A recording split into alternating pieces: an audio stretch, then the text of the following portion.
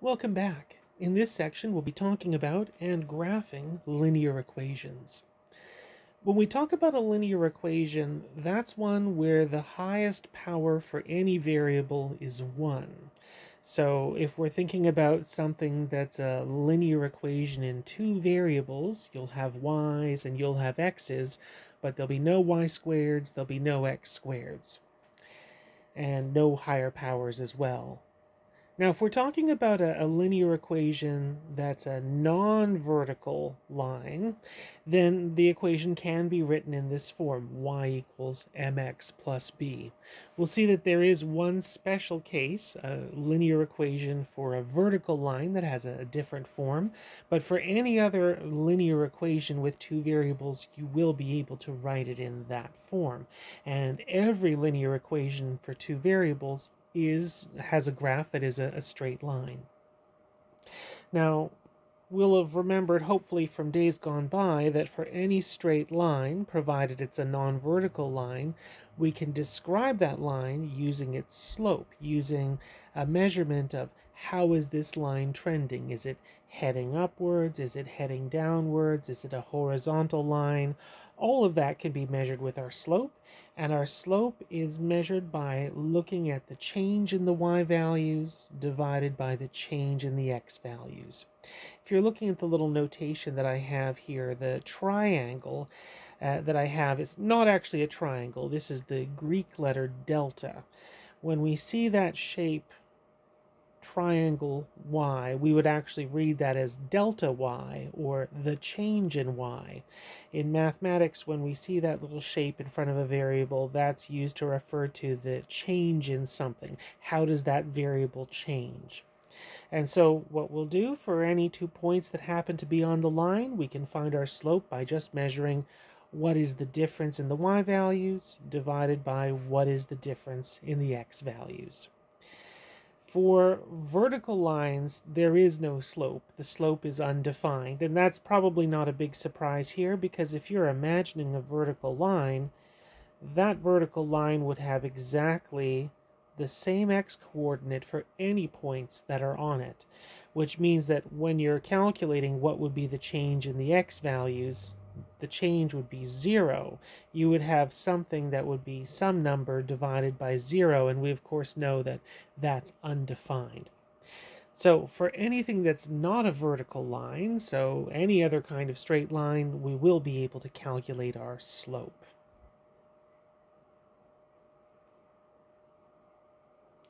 Now, the meaning of our slope, as I said, it tells us how the line is trending, if the line is increasing or decreasing or horizontal or constant.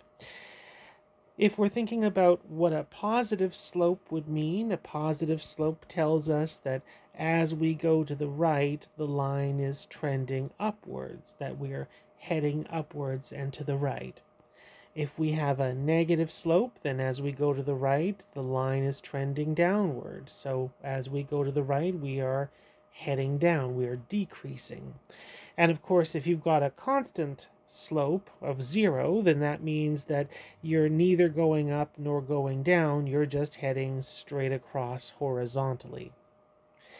Now, you can also say one further thing about it. Since the slope is the change in the y values divided by the change in the x values, you can interpret this as how do we change in our y direction as we increase our x direction by this much. So we could think of this as a ratio. How much do we go up or down as we go this many units to the right? So for something like this, a slope of negative 3/5, you could say if you go 5 units to the right, then the y values will decrease by 3. In other words, if you go 5 units to the right, then you'll go down by 3. So let's start with a little example here. We want to find the slope of the line passing through these 2 points. And so to calculate the slope, that is the change in the y values divided by the change in the x values. And when I do my difference of the y values and the difference of the x values, it doesn't really matter who is the first point and who is the second. So I could think of these 2 points as x1, y1 and x2, y2. Or I could think of these 2 points as being the points x2, y2 and x1, y1. And it really doesn't matter. Either way should give me exactly the same slope. So the way that I'm going to be doing my calculations, I'm going to have thinking of these as x1 and y1, and the second point as being x2 and y2. So when I calculate my difference, I have this y2 minus y1 over x2 minus x1. And then we just have to be a little bit careful here not to lose any negatives along the way. The numerator, we've got -6. In the denominator, 1 minus -3, that's 4. So we've got -6/4, which is the same thing as -3 halves. So if we wanted to interpret this, the line that passes through those points, for every 2 units we go to the right, we'll be going 3 units downward. So this would be a line that's a decreasing line, one that's going down and to the right.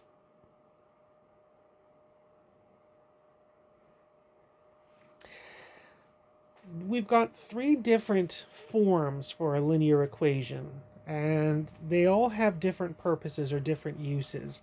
The first one is general form, which some books would call this standard form. And this would be the form where we've got our variables on one side of the equation and our constant on the other. And ideally, if we can make those constants and coefficients all integers, that's the ideal. This is usually how we would write our final answer. This is not the form of the equation that we would probably want to use when we're graphing, and it's also certainly not the form that we use when we're creating our equation of our line. The a, the b, and the c here don't really tell us anything about what the graph looks like, in the same way that the other forms of the line all tell us something about how the graph appears. The second form that we have here is the slope point form, which is maybe not super useful for graphing, but is useful for creating the equation of a line. Because for this, to create the equation of a line in slope point form, just like the name says, you need to know the slope and you need to know a point, and it's any point on the line. So if you happen to know a point on the line of that you're interested in finding the equation of, and if you happen to know the slope, then you can use this form, and then from that form you can simplify it and turn it into general form if you'd like. The last form, which is also useful, is slope-intercept form. This is the form y equals mx plus b, where the m in this case is our slope, as always, and the b, that is the y-coordinate for the y-intercept. So we would know if you had your equation of your line written in this form, slope-intercept form, then you would know what the y-intercept would be, and you would also know what the slope is, which means you're well positioned to create the equation, create the graph of that equation. So this is not usually the form that I use when I come up with my equation of a graph, but it certainly is one that I'll use when I do some graphing.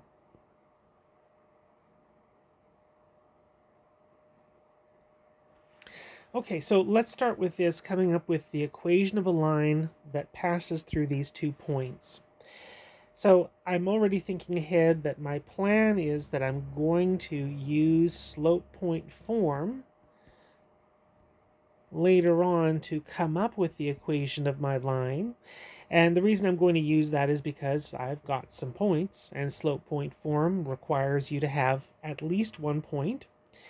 And as far as the slope part, because we have these 2 points, I could use them to find what the slope is for that line. So I'll do that first. The slope is the change in the y values over the change in the x values, which would be 4 minus 1 over 3 minus -2, which is the same thing as 3/5. So I've got my slope, 3/5, and I can use either of these 2 points. This is the nice part about slope point form, is that there's no preference as to which of these 2 points you would have to use. You should probably think using convenience, maybe using the points with the nicer numbers. So if one of those points happened to have nice, simple, small numbers in them and the other one had terrible decimal numbers in it, you probably want to go with the point that has the nicer looking numbers. For this, it doesn't really make much of a difference. They both seem to be equally nice.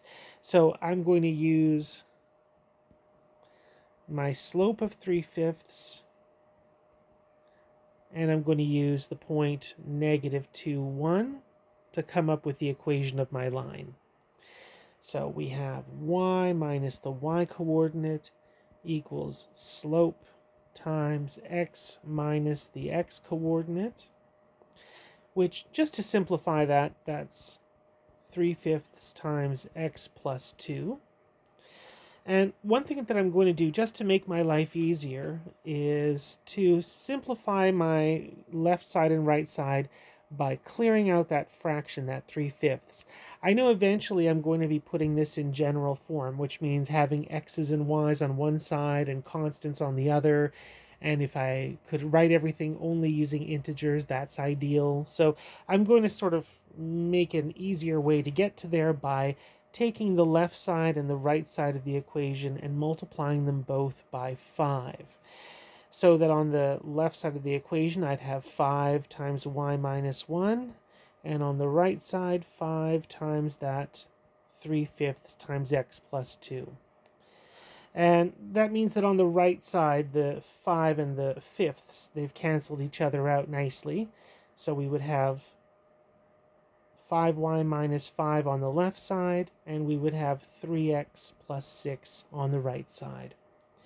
And so now I can write this in general form just by bringing x's and y's to one side and constants to the other. So I would have -3x plus 5y equals to 11. This also could be written if you multiplied left side and right side of the equation by -1. You could rewrite it as 3x minus 5y equals -11. Both of those are equivalently nice. I'm mentioning this because some books tend to prefer in their solutions not to start a line with a negative. So for a lot of textbooks in future, if you're looking at the equation of some line or some other function, they probably might prefer to write it in this form, starting with a positive value rather than a negative one. But there's no real preference here for me. I think they're both equivalently nice. One other thing to mention before we move on is that, of course, you can check to see whether your work is correct or not, because you know that both of these points should be on this line, which means that both of these points should satisfy this equation.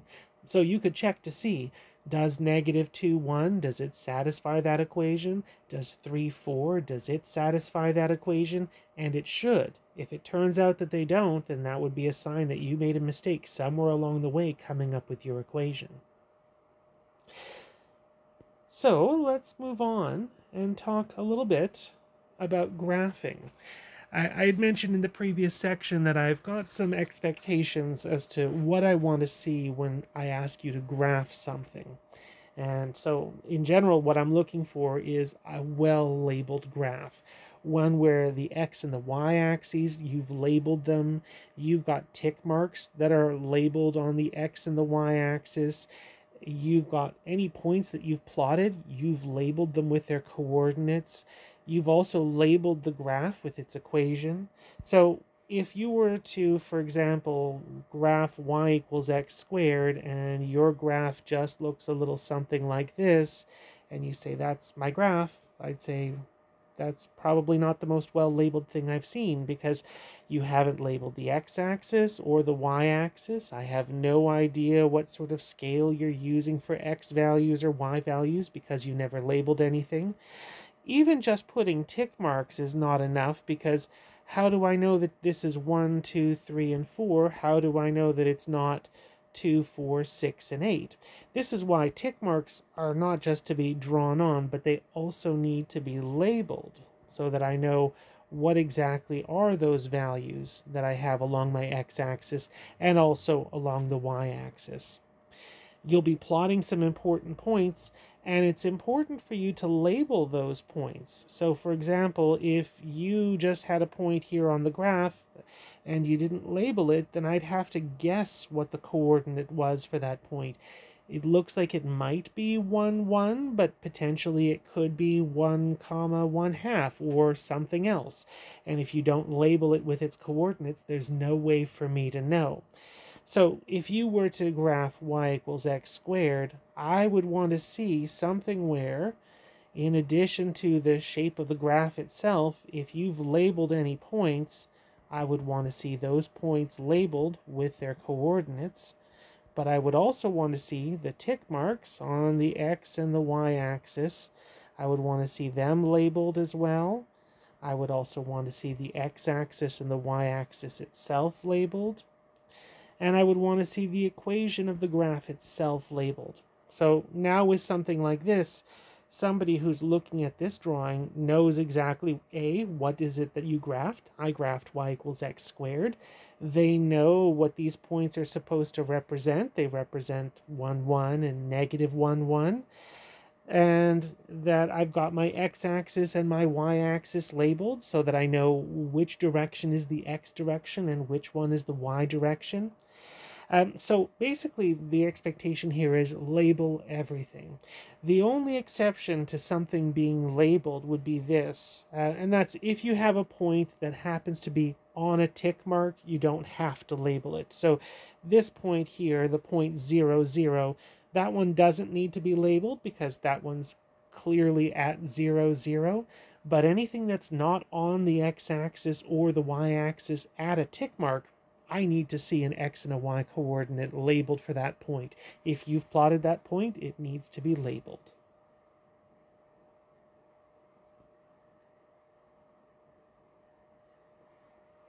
Okay, so we're going to do an example of graphing a line here, and we're going to do this the way that the question suggests. We're going to first start by finding our slope and our y-intercept. Then we'll use our slope to get 2 other points in our line, and then we'll graph our equation. So first off, if I want to know the slope and the y-intercept, then that means I need to rewrite this in slope-intercept form, y equals mx plus b. So that's my eventual goal, so I'll start with taking my equation and writing it so that y is on one side by itself. So I'll move the 3x to the other side. Then I'll divide everybody by negative 2. So I can see here that my slope should be 3/2, and that my y-intercept should be the point 0, negative 3. So we have one point for my graph already, the y-intercept, and now with the slope, we want to use that to find 2 other points on our line.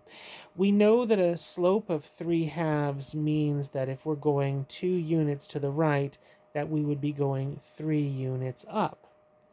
So we can use this one point and use it to generate further points by doing that, going 2 units to the right and 3 units up. If you're going 2 units to the right, that's adding 2 in the x direction.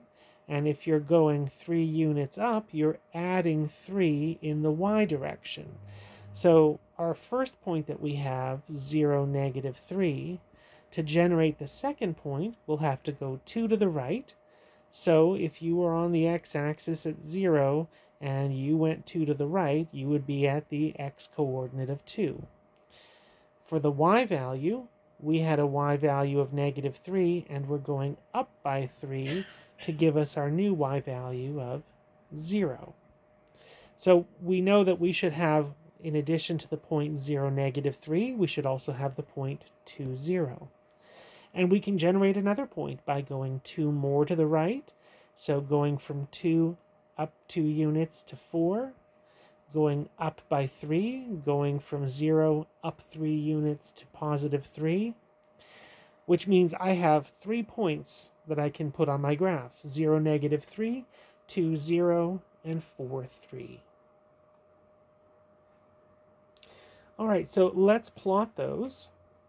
I already have my x-axis drawn and my y-axis drawn, and you can see they're all nicely labeled already. I've got tick marks already on them. So if I didn't, that would be my first move. But now that I've got my axes ready to go, I'm going to just start by plotting my points. The first point, which was 0, -3, I don't have to label that one because that one is at a tick mark on the y-axis. Same thing with my second point, 2, 0. I don't need to label that one either because, again, it's on a tick mark along the x-axis. But my last point that I found, the point 4, 3, that one is not at a tick mark. It's not on the x-axis or the y-axis. So that one I will need to label its coordinates. So I'll label that 4, 3. And so the next thing that I'll do, I'll just draw myself a straight line that goes through those points. And then I just have to finish things off. One thing would be that we should really put an arrow on either on either side of the line. The little arrowheads that we have put on there are to show that the line doesn't just stop, that it continues forever in that direction, and same thing with this one. If I didn't put the arrowheads on, and if I just stopped right there, there might be a question of, does the line terminate at that point? Is this actually just a line segment? So to show that, yes, the line continues forever, I'll put little arrowheads on them to show that they continue in both directions. And now, the one last thing that I need to do, of course, is to label the equation itself. And the reason for that is, if I just showed you this picture and said, that's my graph, you might be wondering, what is it the graph of? What was the equation that you were plotting? And so that's why I should be labeling 3x minus 2y equals 6, labeling my equation of my, labeling the graph with its equation. Another good reason why you're going to want to be labeling your equations would be there might be instances where you graph more than one equation on the same x and y axis, in which case you need to be clear which graph is for which equation, and so you'll want to make sure that everything you've graphed you've well labeled.